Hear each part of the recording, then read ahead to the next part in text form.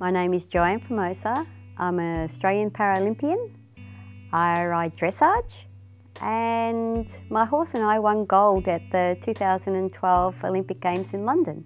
First time I hopped on a horse is when I made friends with a girl down the end of the street just because she had a pony in her backyard and I wanted to ride it. Dad had a horse when he was growing up as well.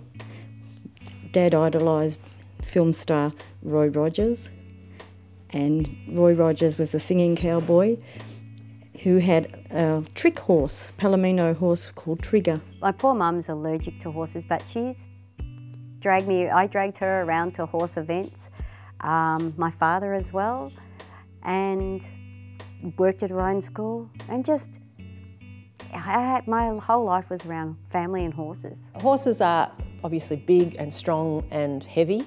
I didn't know a lot about Jo's accident other than the impairment that it had left her with, or both of the accidents. And in both cases, I think they were quite similar. She ended up somehow underneath the horse in a gateway. So both of her accidents resulted in these injuries that have left her with this impairment. With my first accident, my horse I was riding, I had a Welsh Mountain pony. Just this particular day I was tired, lazy, didn't get off the gate, swung it open and it bounced back and caught us in the fence. No one wants to see any member of their family hurt in any way.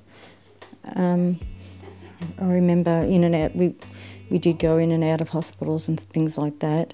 It was one day in the shower when it finally hit me, when I was sitting on that crappy shower chair having a shower. It hit me that this is my life, and if this is my life, do I want to live like this or can I do something about it? And being me, I like a challenge. I didn't want to be a victim. I wasn't certainly going to have people tell me what I can do and what I can't do with my life. From the waist down, not a lot works. And in the beginning, when I first started with her, as a personal trainer, it's a habit to touch someone to get them to activate a muscle. She can't feel most of my touch, like nearly none of it. I remember one of the first times I spoke to her, I was like, well, you ride a 500, 600, 700 kilo animal, you know, how you can get broken falling off that. So we'll just keep going until, you know, you can't do it. So far she just keeps finding a way to do whatever it is I give her. I knew I can still ride. No one's going to tell me I can't do it. I float my horse. I have help get on and off because I can't get on myself. I ride without stirrups. I made my own modified reins so I could hold my reins. Jo and I met in initially 2010, and then we became quite close in the preparation for London in 2011. She had a new combination in her horse. Worldwide PB was a new purchase for her prior to London, and working with him and in a fairly short time frame to try and get him to understand what she expected of him was really interesting. When we ride him, it's just him and I having a dance. London Olympics, went in, rode my test. It was just him and I dancing in the arena. Didn't see anything, didn't hear anything. She beat Lee Pearson, who at that point had 10 gold medals in Para-Equestrian. So it was, and nobody had ever heard of Jo Formosa, ever. She'd not done anything as far as an international performance went. When it was finished, it came out, thanked him. I was just, you know, and then I remember asking my coach, how did I do? Was that okay? And she goes, just wave, you idiot, just wave. And she had tears in her eyes, you just wave. And I thought, all right. That experience was just, I don't think anything at this point of time can match that. I know she would love another gold medal, and who wouldn't, you know, like it's the pinnacle of the sport.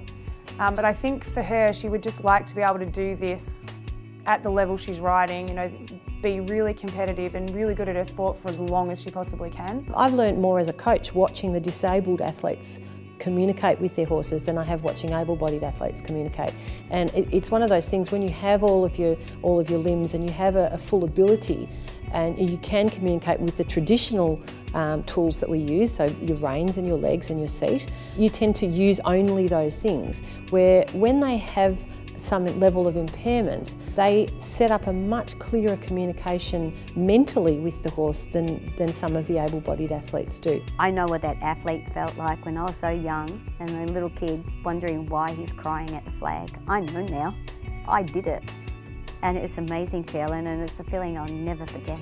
That's the great thing, is to be able to inspire other people and encourage other people so they can achieve the same thing. If I can do it, everybody else can do it that's been told they'll never do anything. You can, you want it, you can do it, it's there. I proved it.